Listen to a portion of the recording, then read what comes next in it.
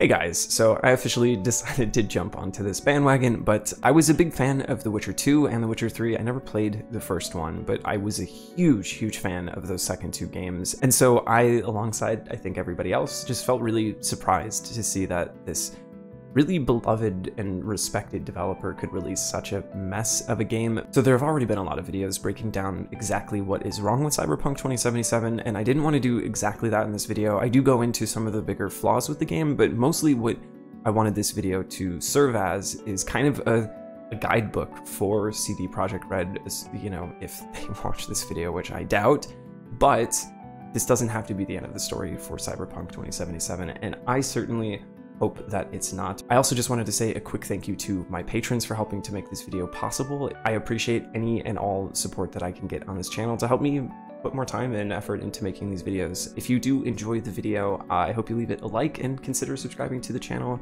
if you'd like to see more stuff like this in the future. But anyways, thank you guys for watching, and I hope you enjoy the video. Wake the f up, samurai. We have a city to burn.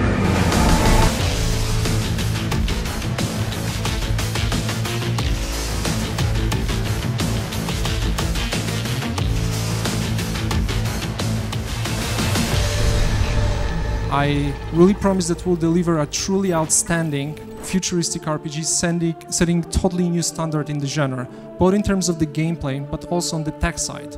You will get an intelligent, non-linear, gripping game with cutting-edge graphics. Well, what more could you want, guys? Cyberpunk is a mature, visceral work in progress, and as you just saw, we are working hard to make Night City the most work-in-progress piece of shit. Are you interested?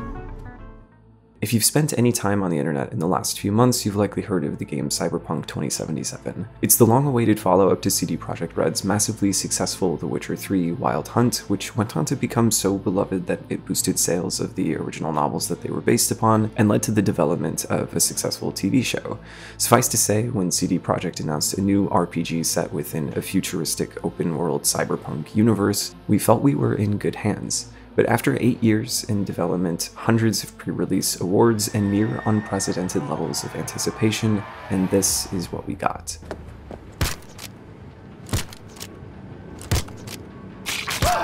Please! The game is virtually unplayable on previous gen consoles despite the developers telling us otherwise, with a litany of bugs and crashes even on PC, but as many have pointed out, the game's issues stretch far beyond a few glitches or performance issues. A lot of content that was promised was cut, story choices seem to have little impact, there's not much variety in the life path options, the AI feels unfinished, and countless other serious issues that impact the world and sense of immersion. This is obviously not how everyone feels. Plenty of people have been enjoying the game so far, and I'm not here to try and ruin that for anyone. But regardless of one's own personal experience, it's clear that the release did not go as the developer intended, with the game being pulled from retail, countless people asking for refunds, and even threats of legal action against the company. But none of this is completely new to the world of video games, and there's one developer in particular who went through almost exactly the same thing. It wasn't too long ago that Sean Murray and everyone else at Hello Games was in the hot seat when releasing the game No Man's Sky.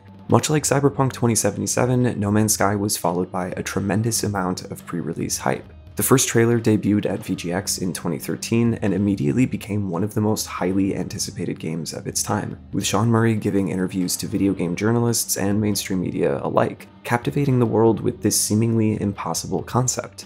You get a sense of the scale of what we're building. So every one of these each one of those is a dots star system that you can visit. Yeah, just like the one we were at, with planet-sized planets, with life and ecology and everything else. You know, I thought Morgan Freeman was God. You were actually my second God that I'm having on the show. An infinite universe to explore at will, with trillions of planets and star systems all procedurally generated, where each player could approach the game exactly as they wanted. But there was always a sizable crowd who thought all of this sounded too good to be true, and when the game finally released in August of 2016, it seemed that those people were right. Players reported the standard bugs and crashes that plague most games' initial release, which were often severe enough that on their own could tarnish the game's reputation, but what caused the majority of the controversy were all of the missing features, and sometimes what felt like downright lies from the developer. And we don't want to tell people how to play the game. They can play it whatever way they want. It wasn't some level that we built or something like that, even though I think it looks quite nice in places. You know, it's a procedurally generated world. And you guys are literally building your own like massively multiplayer world that's procedurally generated. And is there anything that this game doesn't have? Most of us loading up the game for the first time felt a sense of awe and wonder, looking to the stars and their endless possibilities. But what we got was a buggy, often laughable mess that frequently crashed, with many of the most enticing features of the game notably missing. There was no multiplayer. This supposed mystery that led to the center of the universe was just a fancy disguise for New Game Plus. The gameplay was a hollow imitation of Minecraft with all of the grind and none of the reward. And if you managed to navigate its clunky and cumbersome interface well enough to repair your ship and travel to a few planets, you found pretty quickly that most of them looked virtually identical, and while the scale was always something to appreciate, there wasn't much to do within all of that space. Countless trailers and gameplay demonstrations that offered us a glimpse at something truly incredible, but this is what we ended up with. Again, much like Cyberpunk 2077, it wasn't so much the glitches that bothered people. We expect them in games and sometimes even grow to love them. The problem was the massive disparity between what we were shown and what we were given in terms of its actual game design. There's a reason that The Witcher 3 was met with such an overwhelmingly positive critical and community response, and there's a reason Cyberpunk's has been mixed, to put it gently. Both games had issues at launch that needed patching, but in spite of that, one went on to become arguably the most acclaimed game of the generation, and the other has been mired in controversy since its release. So I think it's clear there's more going on than just some performance issues. People expected more from the game because, frankly, we were promised more. But if No Man's Sky has taught us anything, it's that no game is beyond saving.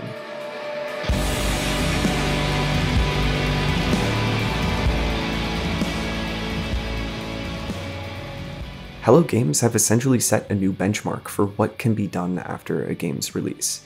The only other times we've seen this much post-release community support are for games with a thriving online community, or something with a subscription service or some other form of additional revenue like loot boxes, because it's not easy and it's certainly not cheap to maintain that much support for a game that people have already paid for. But Hello Games wanted to make No Man's Sky into the experience that we had all hoped for. The Foundation update added new game modes and base building, the Pathfinder update introduced exocrafts and ship specializations, Atlas Rises completely overhauled the story and added a new mission system, and Next finally brought us the multiplayer we had always wanted.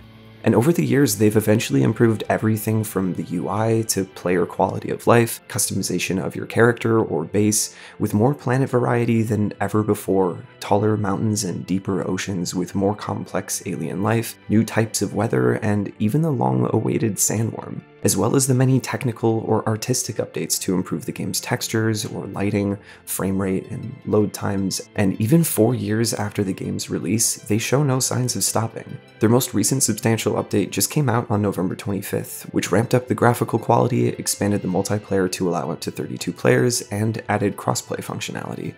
Given its 4-year-long post-release history, it should surprise no one that they recently took home the Game Award for Best Ongoing Game. The Game Award goes to No Man's Sky.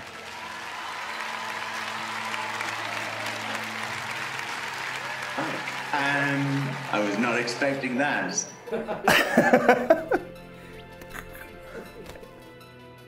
This is something truly unprecedented. They went from being threatened with lawsuits for false advertising to building a passionate and growing community of people who truly love their game. Obviously, I think we can all agree that this shouldn't become the industry standard. Developers shouldn't release what amounts to an early access game with a full retail price tag in the hopes that they'll just fix it in post. But I'd prefer to see CD Projekt take this as an opportunity to right their wrongs in the same way that Hello Games did, rather than see the game abandoned in its current state. Because in movies or in TV, if there are serious enough issues with the story or the characters, there's no amount of recutting that's going to fix it. And if you screw up badly enough, you might just destroy a legacy. But a video game is a bunch of code that can be altered theoretically forever if the developer so chooses. And if a tiny little indie studio can manage to bring so much new content into a game as massive as No Man's Sky, there's no reason a giant AAA developer like CD Projekt couldn't do the same. And conveniently enough, Hello Games have already laid out the path for how this is best approached. No Man's Sky was this crazy, innovative, ambitious game. It was a procedural universe, something nobody had done before. But our release was also one of the most intense and dramatic that I think the games industry has seen. We faced some really difficult challenges. Everything that you can imagine from like the worst of the internet, we hit. But two things forced me to get out of bed every morning. One was that we could see something that others couldn't. We could see hundreds of thousands of people playing the game every day. The second thing that really made me want to get out and fight is that the narrative around games that launch like this becomes about the team being maybe dishonest or lazy or something like that. I've never met a lazy developer. I've probably made bad mistakes in my time, but the fucking team at Hello Games are incredibly talented and so incredibly hardworking. And so I felt like their legacy deserved to be correct. So at first, the intensity of that feedback was overwhelming, but I decided you either had to hide or you had to face it. So I did something that I wouldn't recommend, but I decided to kind of drink from the fire hose. The second most negative cohort of players was actually people who had played the game for about 100 hours in the first week. And their feedback was actually incredibly useful. 37% of people were stopping playing or frustrated in playing just because they didn't like the inventory system. And then suddenly you're like, that I can fix. I can sit down at my computer and I can fix that. Not just that, I agree with you. And now we know what we're doing. We're back making games for people who want to play them. You don't have to work to satisfy every whim of every player, but when a vast majority of the community is asking for the same thing, it shouldn't be too difficult to decide what to prioritize. Functionality should come first. Anything that stands to hamper the experience on a technical level should be the most important thing to start with, but they shouldn't stop there.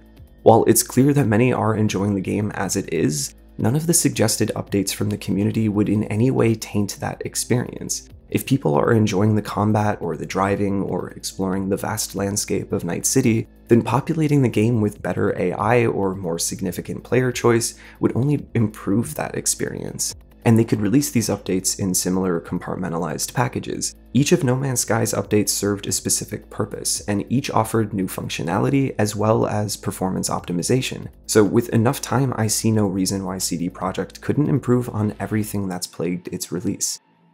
Despite its controversy, it's still been incredibly successful. They have one of the most talented dev teams out there, and considering how well this approach worked for Hello Games, I think it's clear that it could do the same for CD Projekt. Because look at No Man's Sky today. What once felt too good to be true, then turned out to be worse than we ever feared, has come back with arguably the greatest redemption arc in gaming history. Someone at Valve, who was a fan of the game, said to me, "What you do now is more important than what you say." And I can't tell you how many times I sat down to write a blog post to explain to people our side of the story or calm the storm or set things right. However, as a developer of a released game, I think that there's only one thing that's credible, and that's your actions. We decided to talk to the community through patch notes alone. Now, obviously, yes, listen to the community. It's very important for problems, not necessarily for solutions. We changed the game radically, and we changed it in line with our own vision, right? And there's something really pure and simple about that. And for me, over the last few years, I've learned to love tending my garden. No Man's Sky, for me, became the perfect outlet, right? There's this huge universe filled with players and somewhere where anything could exist. They could have simply fixed the bugs and called it a day, but they went above and beyond to work to make their game into something that I think is even better than what was initially promised to us. So maybe I'm being naive or overly optimistic, but I just want to believe that CD Projekt will do the same. because there is no other game that can offer what Cyberpunk 2077 promised us. A massive open-world RPG in a cyberpunk universe with complex characters and player choice guiding an intense and action-packed narrative, with Keanu Reeves to top it off if the rest of that wasn't enough. That is the game we wanted, and considering just how good The Witcher 3 was on even less advanced hardware, I think it's understandable why so many people feel let down, because I think it's fair to say that the game hasn't yet fulfilled its potential. But it could, and I hope in time that it eventually will.